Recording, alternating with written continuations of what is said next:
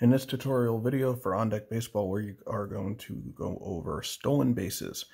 Now, stolen base is obviously something you want to do in a given situation where you want to get somebody into scoring position. You're going to try and do it with your faster runners. You're not going to do it with the, well, let's just pull them out here, the John Garlands of the world. You're going to do it more with the Billy Rollins of the world.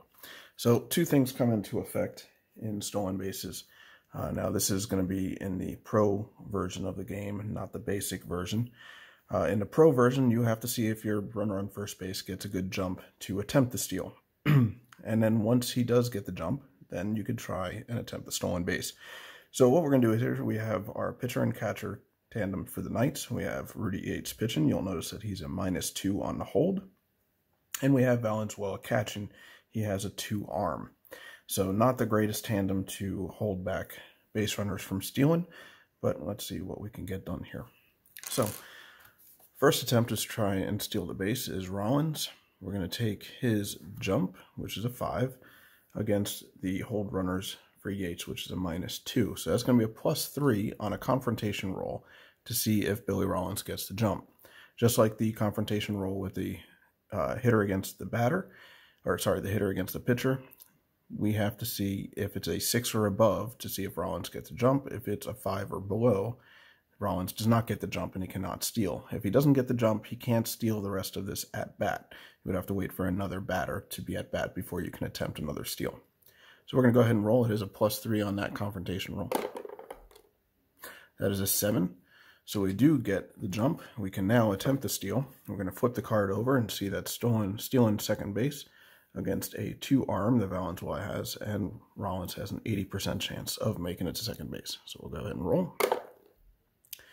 We get a 6, and Rollins steals the base successfully. So that's a stolen base for Rollins. We're going to go down the lineup a little bit and do a little bit of variety in the speed and the jump ratings so you can see a difference. So now we have Walker attempting to steal the base. His jump is a 4 against a -2 hold runner, so it's a +2 on a confrontation roll. Again, 6 or above, he can steal the base. 5 or below, he has to hold the base. So we do get an attempt on a steal. Walker has a 70% chance of making it against a 2 arm. We'll go ahead and roll. He gets a 2, and he sneaks in a stolen base there. So he is safe at second as well. Going down the lineup, we have McClure, who doesn't have a high jump or high speed.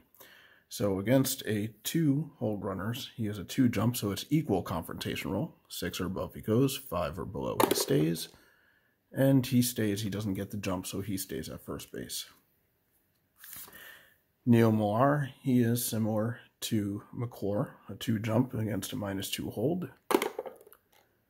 And he gets the jump, so he can try to attempt to steal the base.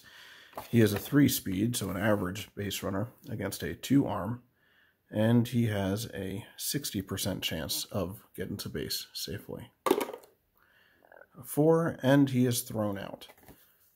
So out of 3 steal attempts, 2 were made. 1 was thrown out by Valenzuela. So you could tell that it does pay to have a better catcher with an arm behind the plate, especially if you have a fast team like the Phantoms. But sometimes there's a trade-off. Valenzuela does have a little bit of power, so you're getting a little bit better stick in the lineup against an average defender with a little bit of a weaker arm. So that is stolen bases for On Deck Baseball. Went over the jump to attempt the steal and then the stolen base itself. If you have any questions or comments, leave them below for me. If you have any suggestions for additional tutorial videos, let me know, and we'll definitely try and get those done for you as well.